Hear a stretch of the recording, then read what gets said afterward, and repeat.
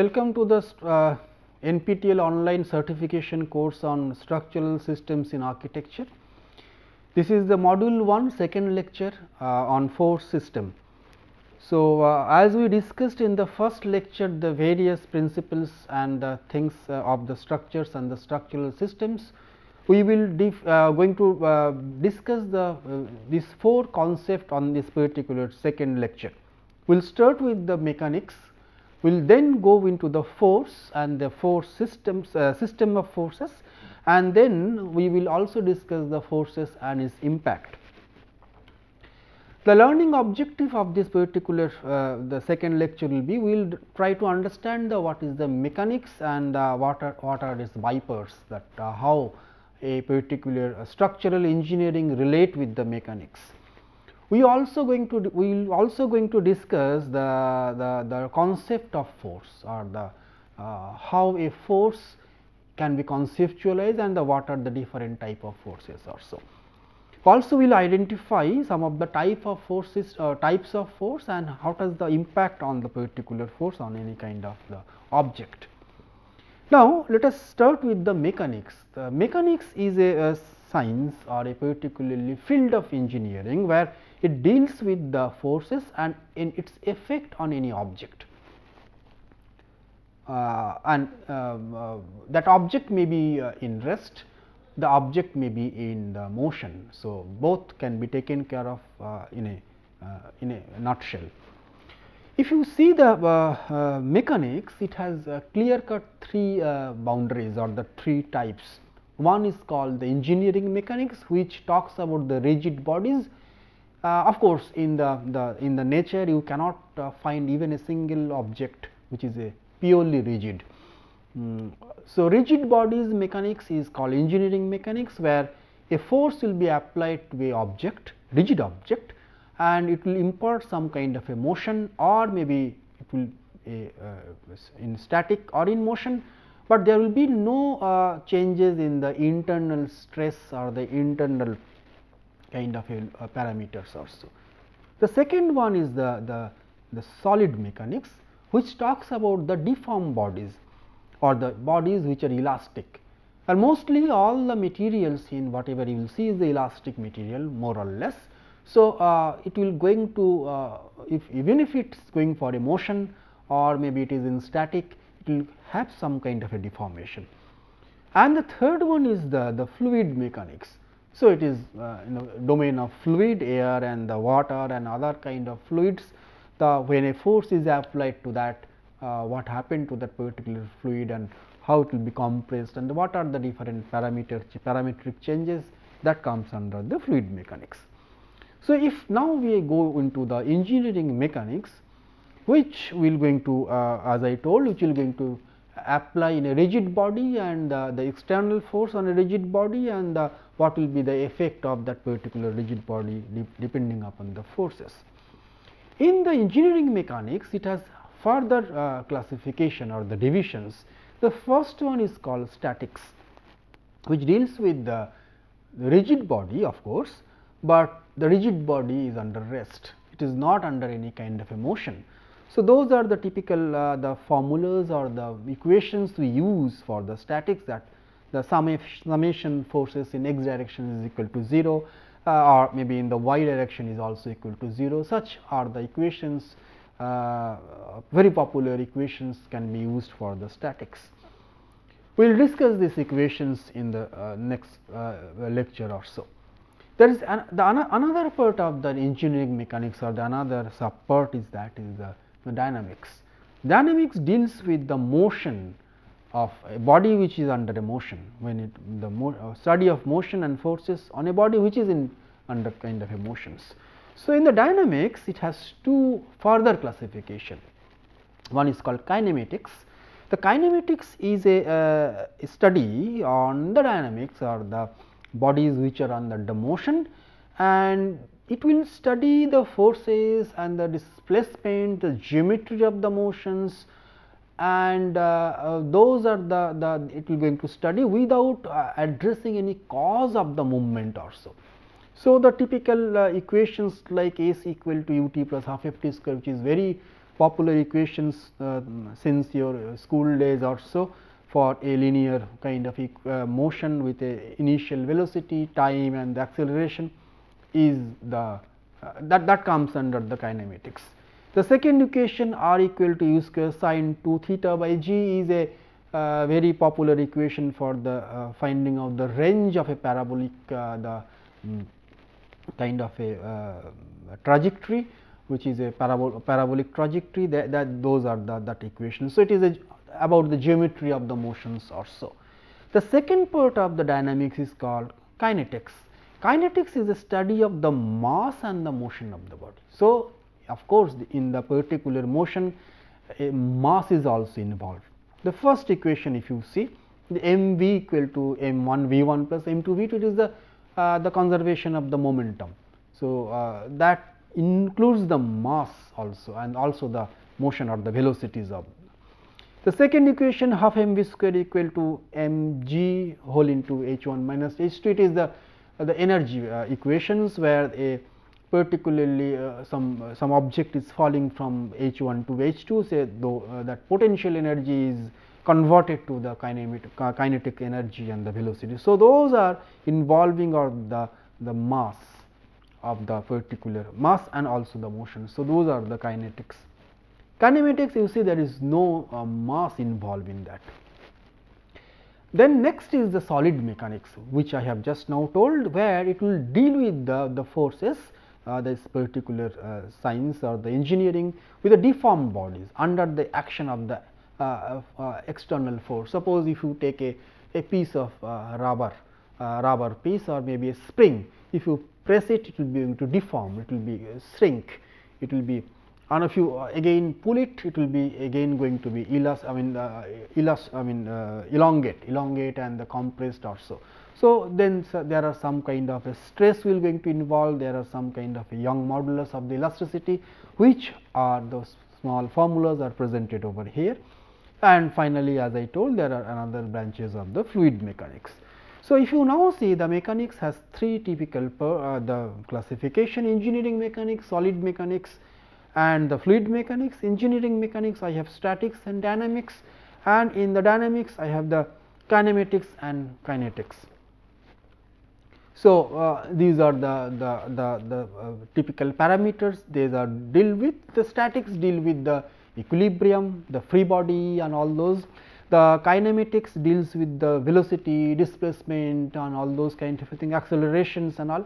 The kinetics deals with the energy, momentum and all those. Solid mechanics deal with the stress, strain, deflection, bending, which is actually the some of the parameters for the deformed bodies or those kind of a thing. Now, in our structural engineering, I have to take these two paths. I mean, I do not have to deal with the dynamics as present. Dynamics is also applicable in the structures. So, those are not in our scope of this particular NPTEL course or this lecture course. So, we will first definitely want to see some of the statics, and which I will understand that we will have to understand some kind of the free body diagrams, then the equilibrium conditions, the resultant forces, how it can be evaluated or so, then the reaction forces based on the any kind of a beam system, then there are force, couple, moments and all those kind of thing, which are basically a part of the statics. The dynamics will definitely go into that, and we will definitely after that we switch over to the solid mechanical systems or the solid mechanics, which we will discuss with stress, strain, deflection, deformation, buckling, torsion and all those, and those comes into the typical domain of the structural engineering. The next, let us discuss what is force. We all know the force is a part and parcel of any kind of the engineering. It may be a civil engineer deals with force in a different form. A mechanical engineer is also deal with a force in different way for their machine designs also. We deal the force in a way that we can design as a building or any kind of a structure. So, force is defined as its action that tends to change the state of inertia. So, something is in rest. So, I want to change the state of inertia from the rest to the some motion. That motion may be a linear motion, that motion may be a circular motion, whatever it may be. So, it is try to change the inertia. The action that changes the shape of the elastic body also. Sometimes it may not come under motion, it may remain as a static or as a non-movable object, but it will change the volume, change the length, it increases or maybe it is decreased due to the application of the force. So, force is that. Now, what are the characteristics of the force? So, force has mainly the 4 such characteristics. As you know, force I have not written that one, but as you know, the force is a vector. So, it has a magnitude and it is having a direction. So, if I say this is a force of x, and if this is the positive x, so this will be the negative side of the force, it may be a negative x also. So, this magnitude is there, the direction is there. The magnitude of the force is measured in the Newton, in the unit is Newton in SI unit. 1 Newton, as you know, it is a 1 kg mass, which is under a acceleration of 1 meter per second square or so. Then it has a point of application. So, let me discuss with this particular figure. So, as you know, this is a particular, suppose it is a rod, suppose this is a kind of a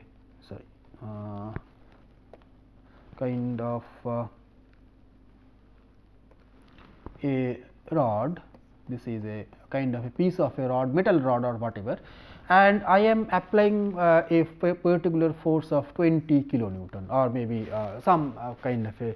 So, that is the magnitude, that is the magnitude of the force. So, this is the magnitude. The direction of the force is this one, this 30 degree with horizontal axis or so. So, it has various type of directions. So, this is the direction. So, this is the direction of the force, and then the point of application where it is applied. So, when it is a point of application, so this is the particular body. So, I am applied at this particular point A. So, this is the point of application is suppose A, and then the line of action. The line of action of the force is, see, this is the force is on this particular axis, central axis. This is the line of longitudinal axis is the line of action. So, this is the fourth one. So, those are the 4 typical things that we have to understand when I go for a kind of the devise some kind of a force systems also. So, as I told, see, it is a 20 kilonewton is the magnitude, 30 degree with the horizontal axis is the direction, point A is the application point, and longitudinal axis of the body is the direction or the line of action also. Now, the system of force, when that is what I have discussed is now is a single force. Now, when a body is under not a single, maybe a more than one forces, group of or maybe a group of bodies under the forces. So, it is called a system of forces or force system.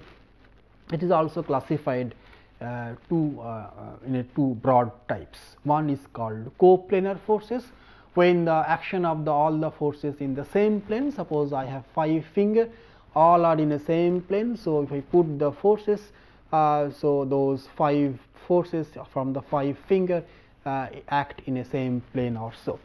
But sometimes it can be non-coplanar forces also. So, system of force, more than one force, same finger, 5 finger, but instead of putting like this, I have put it like this. So, there are 5 forces in 5 different planes. So, they are non-coplanar forces also. So, this is a very broad classification. So, I have some figure. So, this is a crane which is kind of a pulling some kind of a load. So, you see all the cable or the boom or maybe any kind of the loading devices and all the arms or so, everything is under a coplanar forces. Whereas, if you take a table, in a particular table, you see there are 4 legs, and after these 4 legs are providing some kind of a reaction, and those 4 reactions are non-coplanar forces, because those 4 are not at all acting in a same plane. It is not acting in the same plane, it is acting in a different planes or so. So, force system, as I told, it is the coplanar and the non-coplanar forces. In coplanar forces we have further 4 classification: collinear forces, concurrent forces, non-concurrent forces and parallel forces. So, let us see which are those, and the coplanar non-coplanar forces also have 3 typical classification. It does not have the collinear, but it has a concurrent, non-concurrent and the parallel forces also.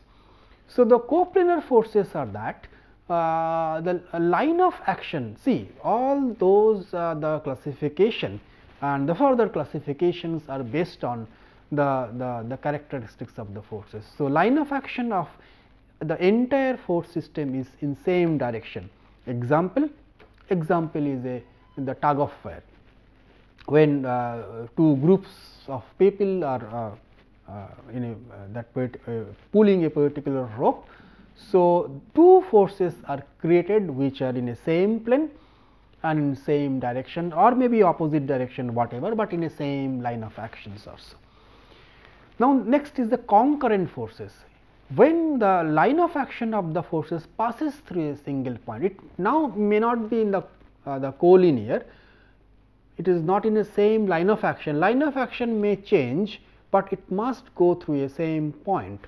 So, the example, if you take a truss, a bridge truss or so, and if you see these particular 3 members of a truss, central member, triangular members, and these 3 forces are not collinear, because their action line of action is not same, 3 different directions, but they are passing through a single point. The single point is this point, single point is this point, this point is a single point. So, this is called the collinear forces also. So, the next one is the coplanar forces. Coplanar forces are coplanar forces in the non-concurrent kind of forces, when the line of actions are not passing through the same single point. If again you take the same the example of a truss, and now take 3 different members. So, one member is this, the line of action is this, another member is this, the line of action is this, and the third member is this, suppose the line of action is this. So, they are not going to meet anywhere. These 2 are parallel, these 2 are parallel, this there is a meeting point, this is another meeting point, but these 3 are not meeting with each other. So, this is they are called the coplanar forces. Coplanar forces, non-concurrent type. The last one is called the parallel forces. Parallel forces are definitely it is a non-concurrent, but it is something like goes parallel to each other. So, suppose you take a railway coach, a engine, and there are wheels, and all the load of that particular engine or maybe any coach passes through the wheels. So, those wheels are actually grounded some force, some weight, and those are the parallel force. See, it is parallel, it is definitely given because it is the wheel is a circular one and it is touching with the rail with a particular point. So, it keeps the or the transmit the load through the radius, the perpendicular radius also. So, again let us go to that chart, flow chart, the coplanar and non-coplanar, and then the collinear and the concurrent, non-concurrent, parallel, and in the coplanar forces again we have concurrent, non-concurrent and the parallel. Let us discuss those 3 also. Now, let us understand that now I am going to discuss the non-coplanar. So, they are not in a same plane, but they are not in a same plane, but they are concurrent, their line of action passing through the single point. So, suppose a table which is having the or maybe a tripod having the 3 legs meeting in a same point here, meeting in a same point, but these 3 forces are definitely not in a same plane. So, it is concurrent, but a non-coplanar kind of a force. So, next is the non-concurrent force. So, now let us take a particular tree, the branches of the tree, non-coplanar, all the forces. If you now next see this is the one branch. So, from all the branch there are various type of forces in different locations depending upon the branches also. Those are definitely not in a same plane, and also they are not going to through a same line of action. See, there are different line of actions like this. So, they are not at all going through different the same point of the line of actions also. So, this is a non-coplanar, non-concurrent kind of a force system. Finally, a parallel force systems also. It is parallel, but non-coplanar. So, that again the same example of that particular table, where there are 4 legs and the forces are parallel, but not in a same plane also. Now, next one is the what is the impact of the force and its impact. The force, as you understand, it is the most active and element of a structure has to react. Force is the you may say it is like a cell of a human body, and you can analogize that to a particular structural system. So, if any structural system has to encounter a force, so some amount of kilonewton force, whatever may be way, it is the most active and the elementary systems also. So, force has some acting plane and the line of impact, that whatever we have discussed. But depending upon the small action of a force and how it is actually applying on a particular structural member, we can have some product. What are the product? The first product is a moment. Suppose a force is applied here at this particular point of action, and there is a hinge or there is a pin support. So, definitely by virtue of this kind of a force, this particular the member will going to rotate, this particular member is going to rotate. So, this a particular moment will going to create depending upon the force and a distance from a particular given point also, or from a hinge. So, if you see in this particular figure, this is the hinge point and this is the action of a load force, suppose any force. And due to this force, this force, and as this force is having a kind of a clear distance d from this particular hinge, the association of these 3 creates a moment. Association of these 3, so let me make it d. Association of these 3 will create a moment, but the most active one element is force. I have not used anything other than a force, but there are some distance, separation, some kind of a support conditions, those are of course there. Now, let us see some other examples also. There may be a couple, but let us imagine this is again a same particular object having the hinge at the center, not at the end, at the center. And now, if I provide 2 such load, it will going to translate. It is just going to translate if this force and is equal to this force. These 2 force again having some distance, but I have shifted this particular the hinge at center, not at the end. It will create a different type of transformation, that is a sliding or maybe a translation. So, this is a translation, this is a rotation, but here in the next what I did is that same, the hinge remain as here, the same distance of separation, but this is a force downward direction, this is a force upward direction. So, it is minus f or plus f. So, if I put a kind of a hinge and one force like that and another force like that, again it will going to rotate. So, it will going to again it is going to rotate. So, depending upon the force, action of the force, both in the same direction parallel, both are equal in opposite something like that, I can have different type of changes, rotation, translation, again rotation, something like that. This is called couple. This is called couple. So, those moments and the couples will come into the picture in the kind of the particular typical type of the force systems also. So, basis of that, as I discussed, that you may have some kind of depending upon the moment and the couple. Suppose you have a kind of a moment. So, there is a kind of a some kind of a bending will going to occur. Sometimes there may be a compression. So, that means if there is a post, and if this is the action of the forces, definitely it will give you a compression, it will going to shorten, it will going to shorten. Suppose if the same post is come under some kind of a force like this, action of the force is like this, it will going to elongate, it will going to elongate like that. Then there may be a moment here and some moment here, so it will going to bend like this.